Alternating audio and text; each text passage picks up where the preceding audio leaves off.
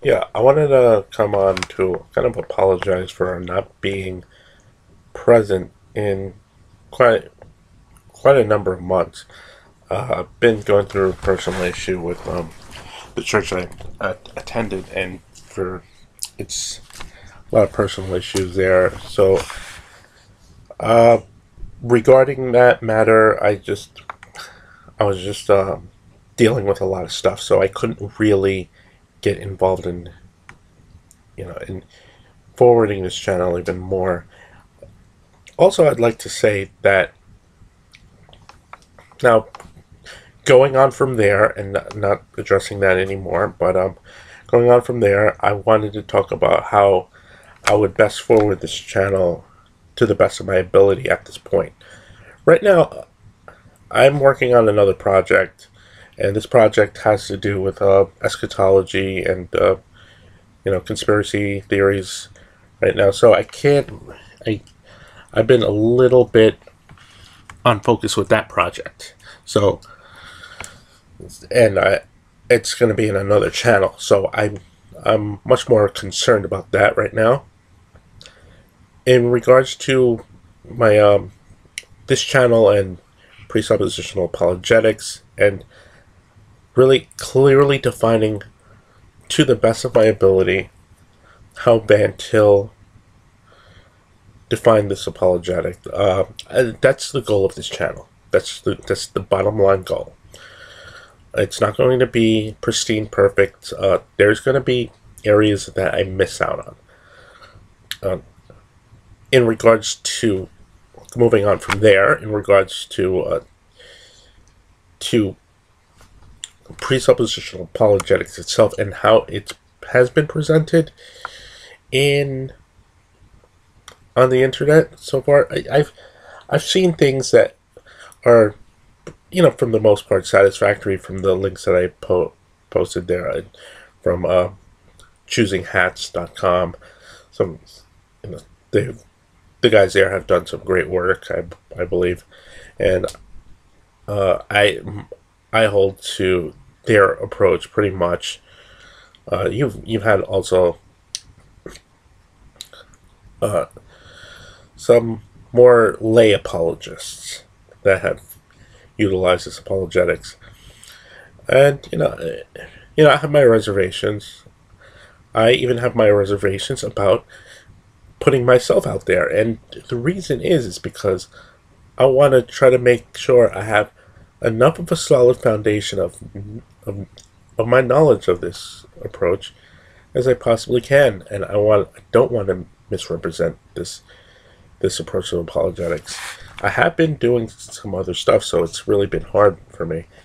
I have, other than that, I've been doing some. I had been doing some reading on Immanuel Kant, and Immanuel Kant is a. If once you understand Immanuel Kant, once you understand it, it's really hard to understand him. You have to really do a lot of reading for that. But once you understand him, then you realize that the unbeliever has no foundation for knowledge really whatsoever. So that's in regards to the rationalists, for example. The continental rationalists attempted to find a foundation for knowledge apart from some ultimate authority, and they tried to find it within the cognitive faculties of their mind, and as a result, there was a lot of these unanswered questions. So then the British empiricists, came up with their own theories, and as that resulted from not being able to have knowledge through the a priori, to trying to develop knowledge through mainly the a posteriori. Now, let's take a look at this. The a priori would be the one. I consider the one the a posteriori would be the many in knowledge, in epistemology. And when the continental rationalists failed and the British empiricists tried to establish the foundations for knowledge through sense experience, they ran into a problem. There's, i.e., Hume's problem of induction. So you developed that problem, not only the problem of induction, but you also had the idealism of I'm forgetting his name. It's slipping in my mind. Let me get it. It's Berkeley. Berkeley's idealism, and his understanding of knowledge is that if it's not in sense experience, it cannot of essence exist. Therefore, ergo, if the table or the chair is not in front of me, if either of my five senses do not pick up on it, ergo, it does not exist. So the desire to establish knowledge through sense experience using empiricism really fell apart right there, and Hume's problem of induction, that's also added to the strain of the difficulty of how knowledge can be gained through sense experience in empiricism. For example, you drop a ball onto the ground. You pick it up. Upon what basis can you know it's going to fall again? You always have to rely on previous experience. In other words, you're not relying purely on sense knowledge. Since you're not relying purely on sense knowledge, and you're relying on previous experience, then you must be relying on an experience that's outside of the realm of the sense.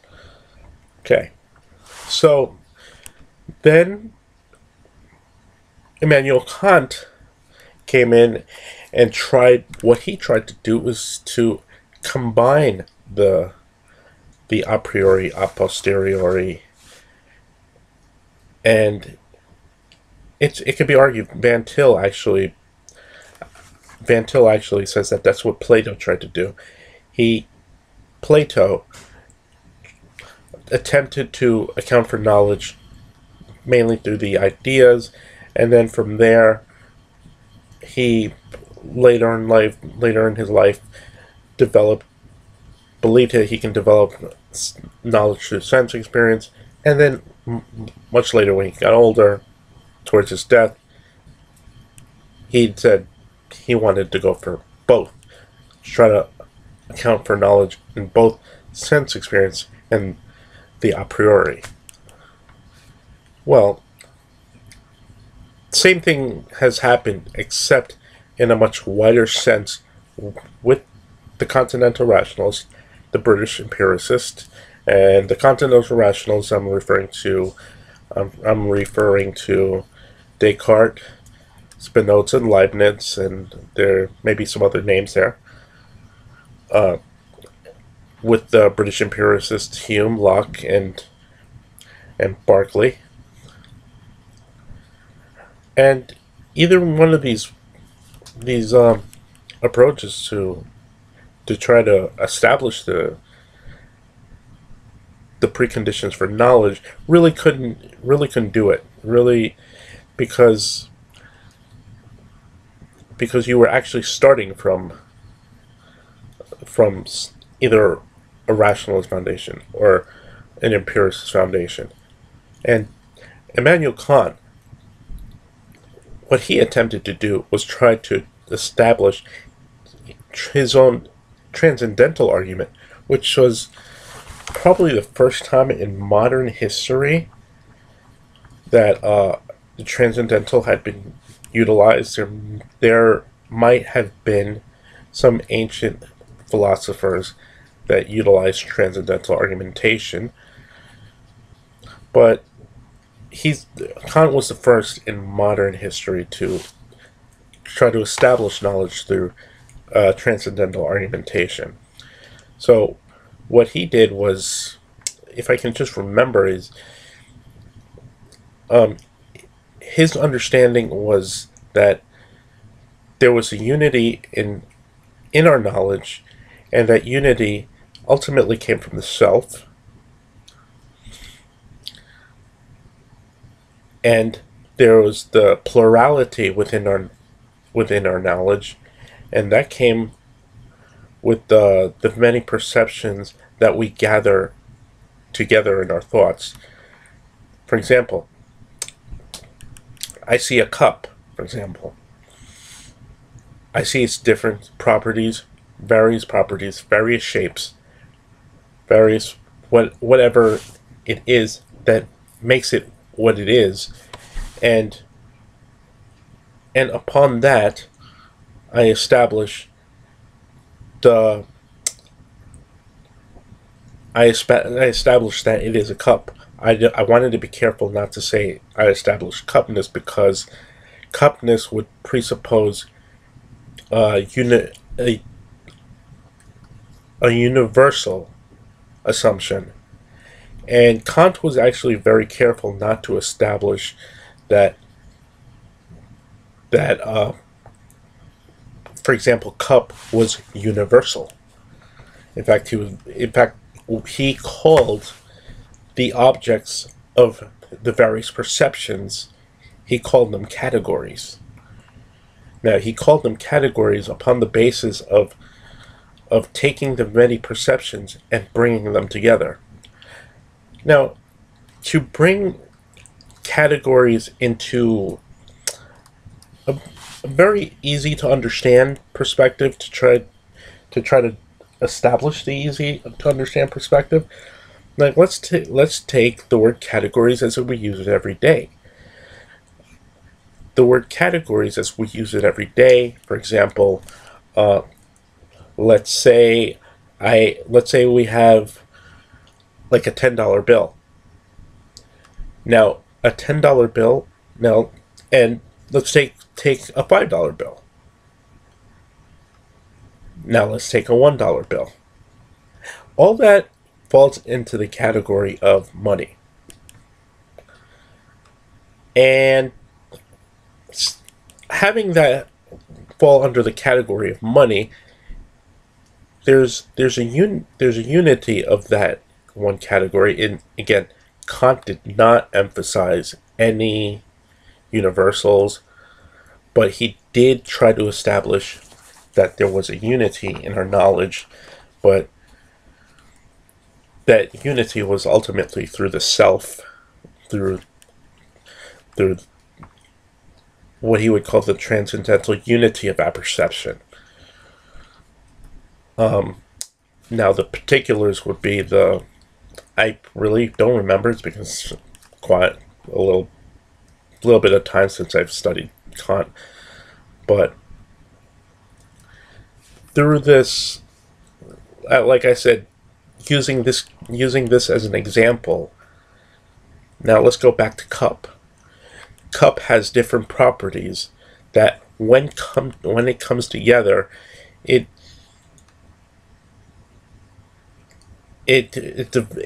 establishes a category of cup. Again, not cupness, but it establishes a category of cup.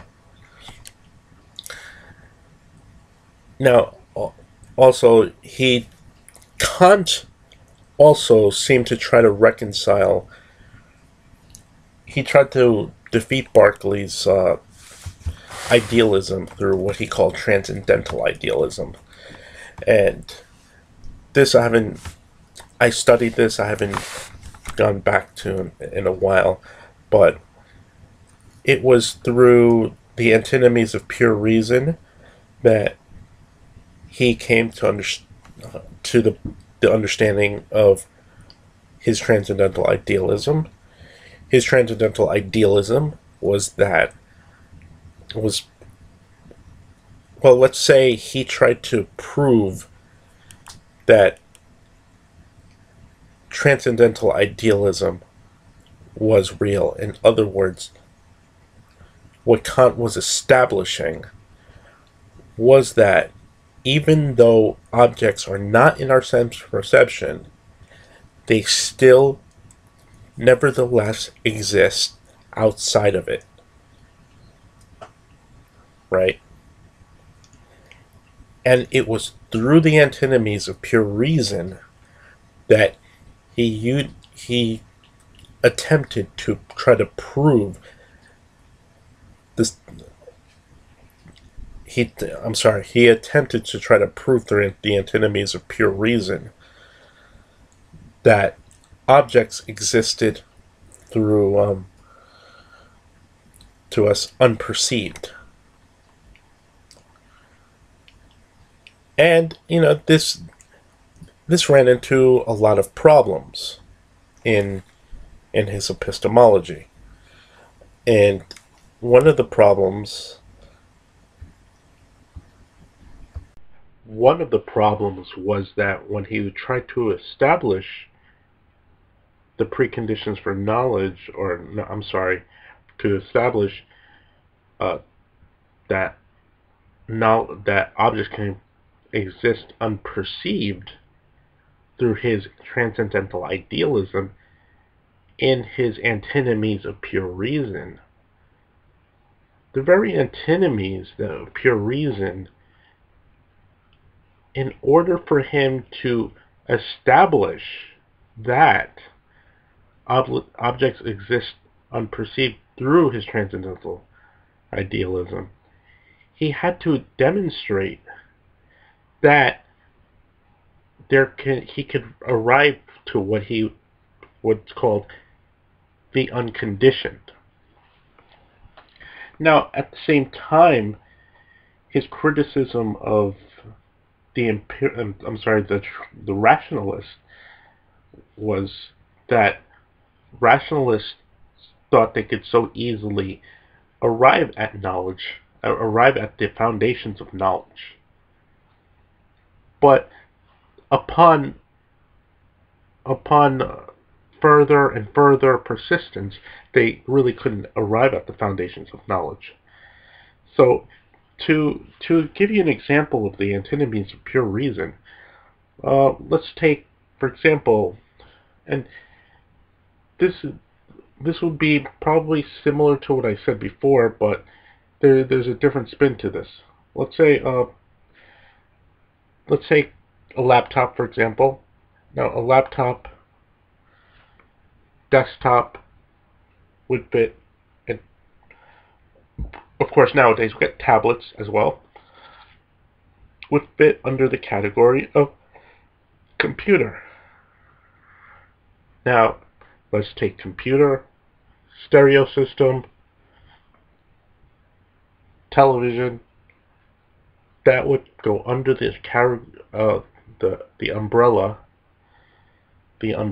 of technology. Now, underneath technology, you have all sorts of electrical systems, whatever you can conceive of that's electrical. That would go under the umbrella of electronics or electrical. Now, you got that going up to infinity. Okay? So, the problem is that when you attempt to go up, you either end up in an infinite regress, right? Or you have what's called the unconditioned conditioner. I believe that was Kant's fourth antinomy of pure reason, if I'm not mistaken. That's the fourth antinomy of pure reason. So, in essence, you have what's called the unconditioned in respects to knowledge. So, understanding that, in trying to prove that objects can exist unperceived through the antinomies of pure reason, he ran into the problem in his antinomies by not providing that the establishment of who that or what the unconditioned is. Cornelius Van Til established, and this is in his work, Why I Believe in God. It was God who is, as he calls in that work, the all-conditioner. So that it is God who is the precondition of everything that's conditioned. And everything that exists because of him. Everything that we know about knowledge itself exists because he provides us with the preconditions. And so, in retrospect to what I was saying about Kant trying to establish the transcendental idealism, or his understanding that objects can exist even without our perception, that can really only be established through a Christian theistic worldview. Knowledge itself has within itself, and this is not all knowledge, this is all of reality, has an inherent unity and diversity. And that inherent unity and diversity cannot make sense apart from a Christian Trinitarian theistic view of reality. So what I'm trying to say is that the transcendental argument for existence of God runs much deeper than accounting for laws of logic, laws of science, laws of morality. It goes much deeper than that. So that, as Paul says, as the Apostle Paul says, the unbeliever is left with no excuses. For he knows on the day of judgment he will face his Creator, and he will be judged based upon what he knows in all of creation and in all of knowledge. I just wanted to leave it at that. I hope I made myself clear, and please pray for me, brothers, that I can continue making more presentations like this, because I really want this channel to start taking off. I plan on pretty soon maybe starting a series on sociology and how taking a Van Tilian approach to sociological thought. But thank you anyway. This is Van Til's Prodigy signing off.